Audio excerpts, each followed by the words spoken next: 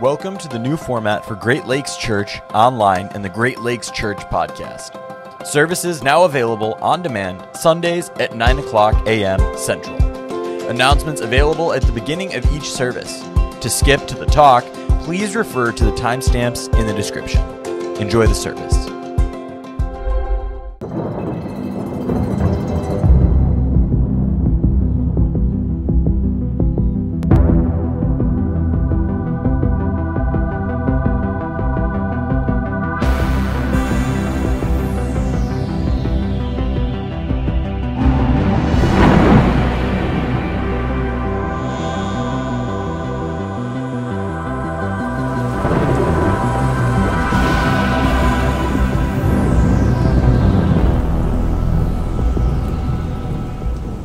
Hey, if we've never met before, my name is Tyler Classo. I'm the Racine student pastor. It was great to have you a part of our service today. If this is your first time with us today, I want to encourage you to fill out one of our connection cards with as much information as you feel comfortable. And if you do that, we have a free gift for you. It's a Great Lakes Church t-shirt. Just our way of saying thanks for joining us today. This is not your first time. You've been here a while. This is also a great tool. The connection card is a great tool to connect with our staff here at Great Lakes Church. So if you have a prayer request, you got something going on, you need to update some information, go ahead and fill that out as well. And if you're joining us online, we have a connection card at greatlakeschurch.com for you to fill out, and we'll just send a mystery gift right to your front door. Around here at Great Lakes Church, we have a lot of organizations that we love to partner with. One of those is Royal Family Kids. Obviously, you know about the summer camp because we talk about that a lot, and that happens during the summer.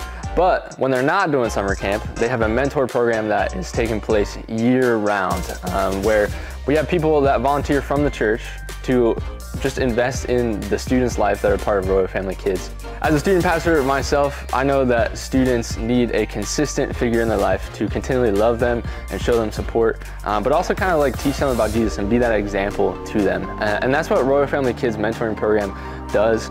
They have consistent volunteers that just invest in these students' lives on a weekly basis, and we can see how it can make a difference in their lives over time. Hi, my name is Danella, and I'm 16 years old, and I went to RFK for 7 years.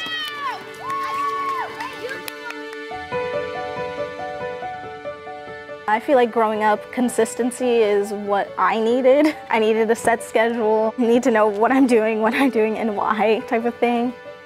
I honestly remember just going there and being like kind of scared. I didn't know who anyone was really. I remember this one activity where we all like had to circle up. I think it was a get to know you activity. Just saying my name and like one thing I liked about camp so far, or one thing that I wanted everyone to know about me. I honestly found that opening to know everyone that was there. It was like a safe place to forget everything that has ever happened. I forgot like everything outside of camp. Like camp was like everything. It was camp or nothing. I graduated out of the program. I ended up getting asked to volunteer as a counselor helper, helping organize all the activities and directing the kids there and seeing all the smiles and stuff. So it was a really great opportunity for me. Love this little girl. How you doing? Look at the smiley face on your cheek. Because life sometimes wasn't consistent like mine, I did have to move a little home-to-home type of situation. Just knowing that I could come back to camp with the same counselor and not have to start all over. I had connections that I knew I would never forget, and I could come back and continue that connection. It's just important to have those memories locked in your brain, because when times get rough, you can always look back on life and be like, I had all those conversations, I had those memories, those connections. Having that experience has also opened my eyes, because I'm a junior in high school now. I have to start looking at colleges and stuff, maybe wanting to go into maybe social working. Are you going to be a part of camp for the coming year, do you think? For sure. I'm definitely going back. That is like an automatic yes. Isn't that awesome? Man, we see Danella goes from being a part of our camp and student in our camp, attending one of the campers, and then investing her life in giving back. And so we've talked a lot about Royal Family Kids Camp over the years and our investment into children in foster care. One of the things you may not realize is that we actually, in addition to a week-long camp, throughout the year, on a regular basis, every month, we have a mentoring club. And so we invest resources and time in that. And I just want to say to those of you who give on a regular basis, to those of you who support our church and you support the mission, thank you. It's stuff like this that we're able to do in making a difference here, near, and far. So let me just pray for those who are in foster care and those being impacted, that God will continue to give us wisdom and how to be most effective in reaching children. Heavenly Father, we thank you for the real burden that you have placed on our heart for children and for students all over Southeast Wisconsin and Northern Illinois. Specifically today, we pray for those in foster care. We pray that you would give us wisdom and insight on how to create the best experiences, memorable experiences, and to communicate your love in a way that is understandable and in a way that will be remembered for many, many years to come. We pray for sweet Danella. May your spirit be upon her, and may you use her in incredible ways everywhere she goes, including as she invests her life back into kids at the very camp she was affected at. In Jesus' name, amen. Well, several weeks ago, we launched a teaching series called My Story. And before we jump into that series, what I want to do is I want to make you aware of a very special Christmas service that we're offering at Great Lakes Church this year in addition to our regular Christmas services. And it's something that we are calling the Empty Chair Service. All right, now here's the deal. It is going to take place at our Kenosha campus on Thursday, December 8th at 6:30 p.m. Now, regardless of what campus you attend Racine campus, you attend Kenosha campus, you attend online, you watch, you listen, right? If you live in Southeast Wisconsin or Northern Illinois and you feel like this is something that would be meaningful to you, we invite you to participate. All right, so the Empty Chair Service, what it is it's a service for those who have lost a loved one sometime over the past year or maybe even couple of years. And so it's an opportunity for grieving families to acknowledge, hey, we're going to have an empty chair at our table this Christmas, and we want to pause and remember the person we lost. And we've never done a service like this before, so we'll have a couple of songs. We'll have a time of prayer, and I will give a hopeful message. And then at the end, we're actually going to light candles as a way of remembering the people we've lost. Now, if you haven't lost a loved one, and you say, but I know of someone who has, and I actually think that might benefit them, might be part of the healing process, then go ahead and invite them. And if you feel it's appropriate, sit with them and attend the service with them. All right, and the whole thing should last, I'm guessing, 45 minutes. Typically at Christmas with our Kenosha campus, you have to reserve tickets because of limited seating. But for this specific service, no need to reserve tickets.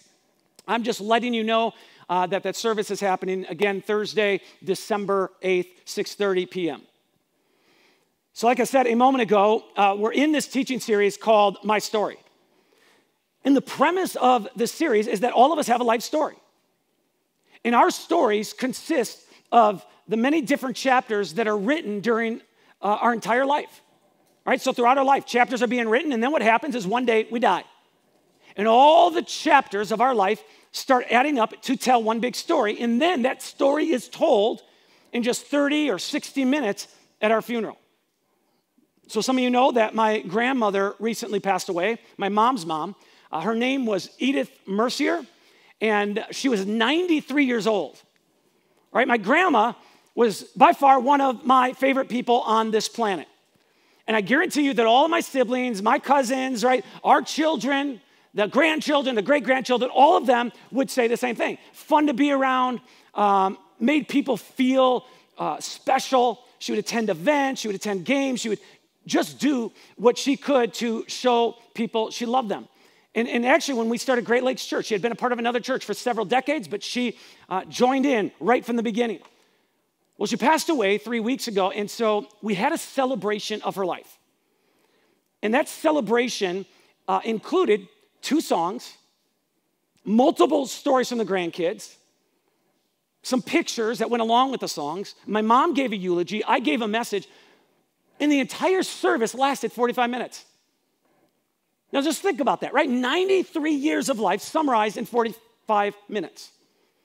And then the theme that was kind of surfaced unintentionally in the different stories that were shared and the different things that were presented, the theme of her life that was just surfaced over and over and over was just this word faithful. My grandma was faithful to her family. Throughout her entire life, she kept her family together through her love. She hosted weekly gatherings, weekly dinners at her house for a very, very long time. She had holiday celebrations at her house, parties at her house, but loved keeping people together. She was faithful to her husband. When my grandfather was in his early 40s, he had a stroke that left him paralyzed on the left side of his body, and that was something he had for the rest of his life. And as a result of the stroke, it changed the family dynamics. He wasn't able to provide for the family in the way that he had, and so my grandma had to step up, and she had to be the provider. At that point, when he had the stroke, they had been married a couple decades, but for the next 40 years, she stayed by his side. They were married for over 60 years. She was faithful to God. Now, she would never get on stage and give a message. She would never sing on the music team, right? Even if we wanted to do a video where she talked, she would not want to do something like that, but she was faithful. She was a faithful part of faith community her whole life. She gave faithfully and served faithfully. She welcomed people. For several years at Great Lakes, she was on the coffee team, and she would arrive early, and she would, this was back in the theater days, she would go and reserve her seat, right? Put her stuff around it. Then she would go serve, and she would make sure everybody knew that I was her grandkid, which I love, man, because my mom who's gone to this church since we started. There's a lot of people that do not know that she's my mother because she doesn't volunteer that information. People find out over time, right? But the word faithful is what captures the story of her life. And what we're trying to wrestle through is, what is the story of your life? What's the story of my life going to be? What's going to be shared at our funeral? Well, 2,000 years ago, the disciple Peter, he writes a couple of letters to followers of Jesus living in Asia Minor, which was part of the Roman Empire at the time. Peter is in Rome. He's writing to followers of Jesus living in this area, much of it part of modern-day Turkey. And the emperor of Rome was a guy named Nero, and Nero was on a mission to eradicate and eliminate Christianity. It was a relatively new movement at the time, so people were skeptical of it. They had lots of questions. So Nero just did not like followers of Jesus. He encouraged and he personally participated in all types of hostility and harassment and persecution. Well, it's during this time that the disciple Peter decides to write a couple of letters to remind these followers of Jesus who are on the receiving end of persecution that they have been chosen by God and they've been adopted into his family. And he says, because you are God's sons and you are God's daughters, here is how you should live. Here's what it means to be part of God's family. Here's what the unfolding story of your life should look like. He says, I want you to know, even though things are tough, it's possible that you can live in such a way that you experience peace in the midst of chaos, hope in the midst of despair. You can experience unity in the midst of division. You can, believe it or not, show respect to people who do not deserve it. And he says, I want you to know that the way you choose to live your life in the midst of difficulty has the power, it has the potential to have a lasting impact on others. Well, not long after sending his first letter, what Peter does is he writes a follow-up letter. And the follow-up letter has a different focus to it than the first letter. In his second letter, Peter, what he does is challenges his readers to grow in their understanding of Jesus. And the reason that was the focus of his second letter is because Peter had a growing concern that there were people who were teaching things about Jesus that weren't true. And so he wrote to them, and here's what he says at the start of his letter. He says, may God give you more and more grace and peace as you grow in your knowledge of God and Jesus our Lord. So Peter says, my hope for you, my prayer for you, my desire for you is that you grow in knowledge and understanding of who Jesus is. This makes sense because in the first century, just like today, people's view and their understanding of Jesus was shaped by all sorts of factors. It was shaped by culture. It was shaped by family and friends. It was shaped by the opinions of influential people. It was shaped by religious leaders. And so how people view Jesus was all over the map, right? There's some people who saw him as a good teacher, nothing more than that. There were other people who considered him to be a prophet. Some thought he was a revolutionary. There were others, because of the influence that Jesus had with people, they saw him as a threat. They figured that someday he might potentially gather this group of people who followed him and try to overthrow the Roman government. So as you can imagine, there was lots of confusion, lots of ambiguity over who Jesus was. And so Peter's hope for these first century readers was they would have more and more clarity and understanding and knowledge of who Jesus was. Now, the reason this is so important is because the more we understand the truth about something, the less vulnerable we are to lies, deception, and counterfeits. We live in a world where almost anything that exists can be faked, forged, or counterfeited. And so Peter wants to warn his readers. He says, if you're not careful, you're going to be misled, and you're going to fall prey to counterfeit belief systems and teachings and philosophies. Now, I'm guessing you don't think about this much, but everything that God does, Satan counterfeits.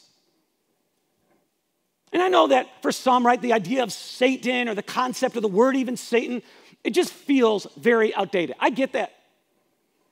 Right? Every time Satan is talked about in our culture, it's like this joke. We picture a guy in a red suit with horns wearing a pitchfork. But it's important to know that throughout the scriptures, when Satan is talked about, he's described as the personification of evil. Right? He actually is portrayed as a real entity, someone who schemes and plans and strategizes on how to destroy lives. And so to put it simply, Satan is the enemy of God. Everything that God does, the enemy comes along and tries to counterfeit.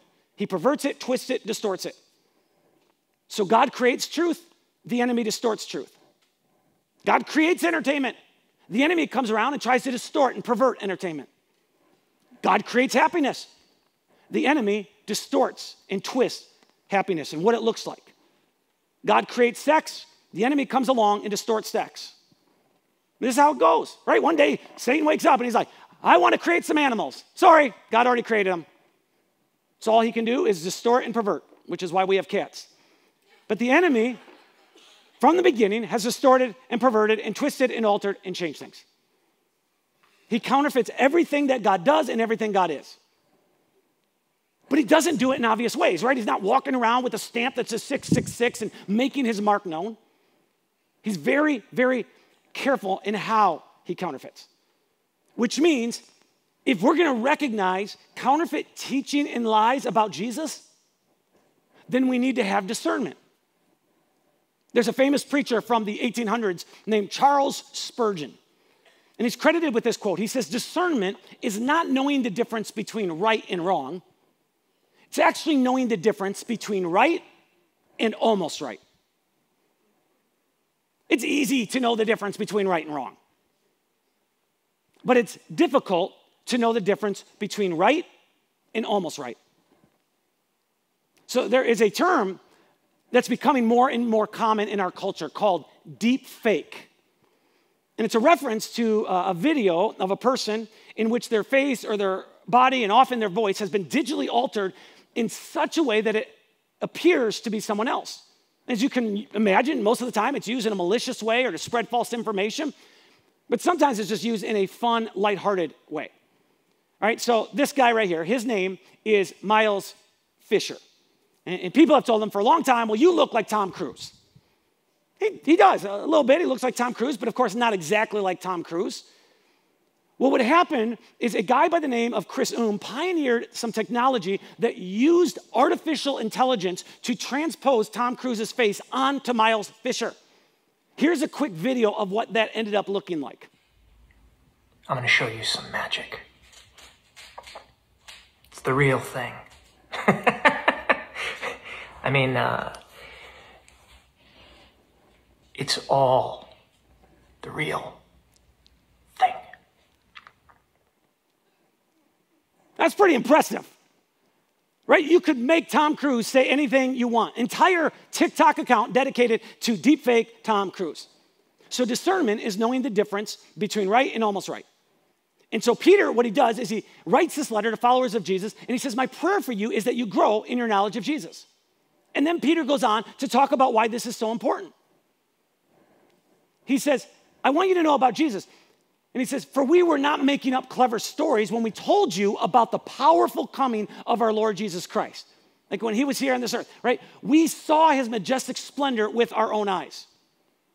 Peter says, the reason I am passionate about you knowing the real Jesus is not because somebody told me about him in a classroom and I want you to know about him. It's not because mom and dad told me about Jesus and what I was supposed to believe when I was a little kid. It's not because I heard a rumor at lunchtime, people are talking about Jesus, and so I made some assumptions and I want you to know about Jesus. Peter says, the reason I'm passionate, the reason I want you to know the real Jesus is because I was an eyewitness to who Jesus was. I spent years of my life with him. I'm confident in him. And then Peter goes on to write, he says, I'm not just confident in who Jesus is, I'm confident in the Jewish scriptures and in the writings of the Jewish prophets, which is our Old Testament. He says this, he says, you must realize that no prophecy in scripture ever came from the prophet's own understanding or from human initiative. No, those prophets were moved by the Holy Spirit and they spoke from God. Peter says, after spending years of my life with Jesus, listening to his teachings, after seeing how he interacted with people, after watching him die, he was buried, and then coming face to face with the resurrected Jesus a few days later, I want you to know, I am convinced that the Jewish scriptures pointed to Jesus. That's what they do, they point to him. And it's obvious that the manuscripts written by the Jewish prophets weren't written as fiction. They weren't written as hypothesis. These weren't just like guesses people were making. He says, I want you to know these authors were moved by the Holy Spirit. And then he writes this. But there were also false prophets in Israel, just as there will be false teachers among you. Peter says, I have full confidence in God's ability to speak to people and through people. But just because somebody claims to speak on behalf of God doesn't make it true. And he uses two terms here, right? He says false prophets and false teachers, and it kind of uses them synonymously, but really they're two different terms. A false prophet is someone who claims to have new or special information from God. So they claim to have special insight from God. They make predictions about the future, and they claim to know things other people don't know. And then when their predictions don't come true, they kind of justify and explain it away and kind of twist and turn things to keep people following them. Well, when I was growing up, there was a popular booklet that came out called 88 Reasons Why the Rapture Will Be in 1988. It sold more than 4.5 million copies. Now, the rapture is this idea that one day Jesus will return to earth and every follower of Jesus will be raptured into the air. We will send into heaven and meet Jesus in the air. And so the author of this book wasn't some crazy man, Edgar Wiseman. He wasn't some crazy guy. He was educated. He was a NASA engineer. He was a Bible student. But here's what he said about his book when it came out. He says, only if the Bible is in error am I wrong. And I say that to every preacher in town. If there were a king in this country and I could gamble with my life, I would stake my life on it. Well, the rapture didn't take place. So I kid you not, he wrote another book. And apparently, the publishers did not want him to call it 89 Reasons Why Jesus Will Return, or the rapture will be in 1989. So instead, what he did is he called it The Final Shout. I actually have this. It's called The Rapture Report. And he was like hedging his bets. 1989, 1990, 91, 92. It goes all the way to 93. Anyone who claims to speak on behalf of God or makes claims that they have special insight and then those claims don't come true, they're a false prophet. That's why you need to be very, very, very careful using the phrase, God told me. Now, false teacher is someone who takes information we do have about God and then they distort it. So they teach something that is contrary to the clear teachings of Scripture. And I say the clear teachings because the fact is there are a lot of things in the Scripture that we're going to debate on because the Bible is unclear, right? Like the age of the earth. How old is the earth? Well, all we know is got a lot of birthday candles, right? Was the story of Jonah a literal story, or was it kind of this poetic story to explain, kind of how God works? We could debate that stuff all day long. But false teachers are ones who contradict the clear teachings of Scripture. The teachings that say there is one God who reveals himself through Father, Son, and Holy Spirit. Right? That's just one example. I could give you a bunch, but believe it or not, I actually have a friend who a few years ago started teaching the idea of multiple gods. It was a church like Great Lakes, right? They had services like us. They had similar beliefs to us. But then he just started teaching this. And during their services, they started doing weird things like reading from what Muhammad said or what the Buddha said. It was just kind of all these different approaches. Right? That would be called false teaching. And it's nothing new. At the time Peter is writing this letter, there's a growing movement called Gnosticism. And it comes from a Greek word that means knowledge. And one of the teachings of Gnosticism was that although Jesus appeared to be human, it was more or less an illusion. His crucifixion, an illusion. His resurrection, an illusion. And so Peter warns his readers. He says, listen, you have to be on the lookout for false prophets and false teachers. The problem is that false prophets and teachers disguise themselves as pastors and Bible teachers and devoted followers of Jesus. Right? They appear to believe all the right things about God. They spend time with other followers of Jesus. They seem to love God, but they lead people astray. The Apostle Paul, in one of his first century letters, he actually describes false prophets and teachers this way. He says, they are deceitful workers who disguise themselves as apostles of Christ. But I am not surprised. Even Satan disguises himself as an angel of light. Satan likes to camouflage. Right? He knows how to blend in. He knows how to deceive. And the most common way that Satan disguises himself is with truth. Not complete truth, but close to the truth. And if we don't know what we're looking for, we are going to be deceived. So Peter writes, but there were also false prophets in Israel, just as there will be false teachers among you. Then he says, they will cleverly teach destructive heresies and even deny the master who bought them. Reference to Jesus. In this way, they will bring sudden destruction on themselves. He says they're going to teach destructive heresies. Is that a word we use every day, right? A heresy is when someone rejects, denies, or opposes who Jesus is or any of the foundational teachings of the Christian faith. So Peter says that kind of teaching is destructive. It causes havoc. It divides and misleads people. It causes people to be insecure about where they stand with God. It causes people to question where they are with God. And here's what he goes on to say. He says, many will follow their evil teaching and shameful immorality. And because of these teachers, the way of truth will be slandered. Now, it's very easy for us to disconnect ourselves from Peter's words because, come on, he wrote this stuff 2,000 years ago. We're living in a completely different world. But let me ask you, do you think this stuff still happens?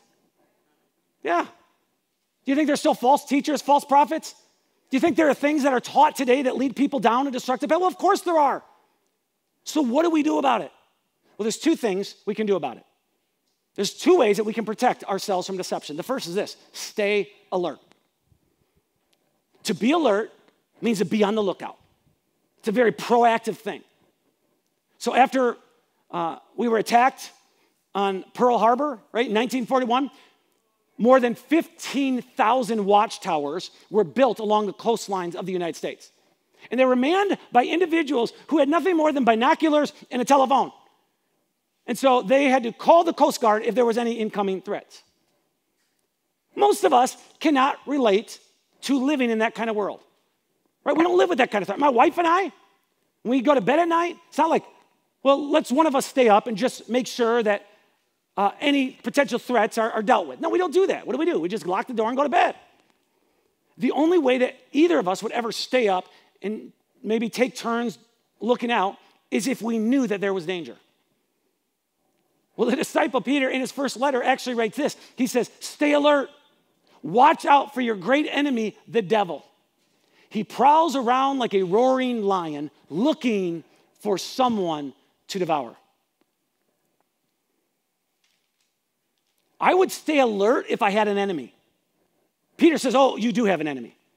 You've got an enemy, and that enemy is Satan, and he's prowling around looking for someone to devour. Guys, it's so easy to forget this. Because when we think of like Satan and we think of this kind of stuff, man, it feels like fantasy and fiction. But this is how the enemy works. He wants us to think that way. Right? He doesn't make himself obvious. And so I just want you to know that your family has an enemy. And your marriage has an enemy. And you have an enemy. Your children have an enemy. Our church has an enemy. If you're in a group, that group has an enemy. And what the enemy wants to do is devour and divide and wreck faith and destroy relationships. And so Peter says, you need to stay alert.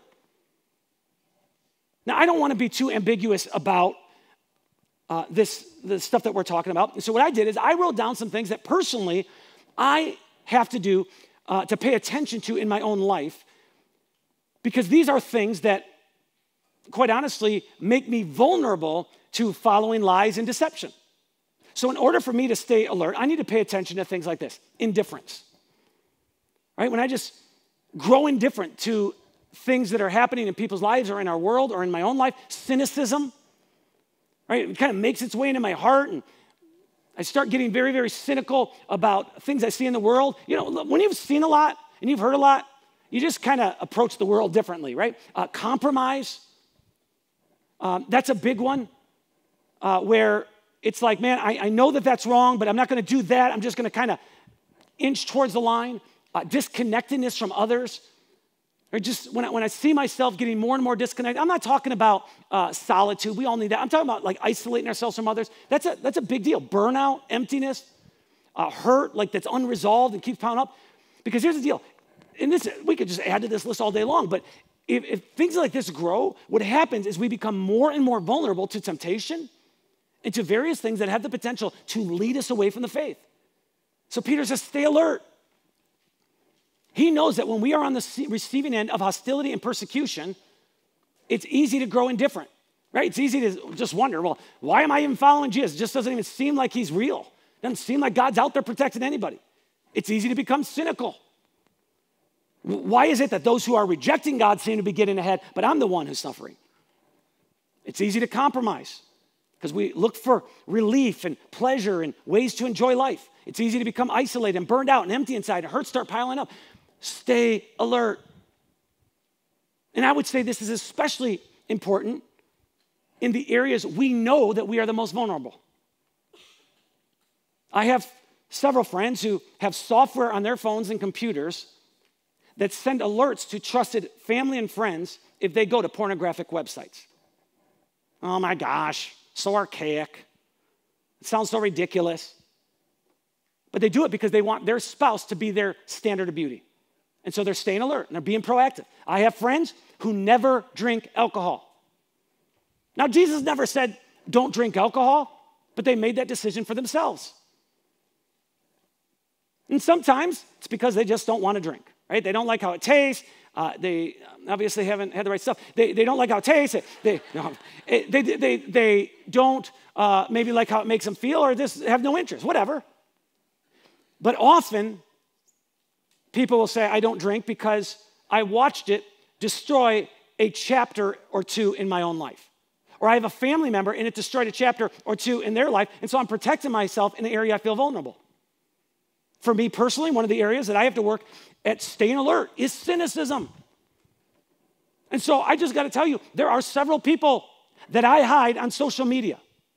We're still friends, so they know we're friends. They just don't know. I don't see their posts. Why? Because they're too negative. And when I get in and see their stuff, it just fuels cynicism inside of me. Guys, it would benefit all of us to stay alert to the different forms of media that we allow into our minds and hearts. Social media, books, movies, different shows, because those things have the power to desensitize us. Again, I know, I'm realistic. This sounds ridiculous. It sounds like rules and legalism and it's ridiculous. But guys, it's because we live in a world that constantly baits us to the line morally and ethically, just keeps baiting us to the line. But then the moment we cross over, they mock us.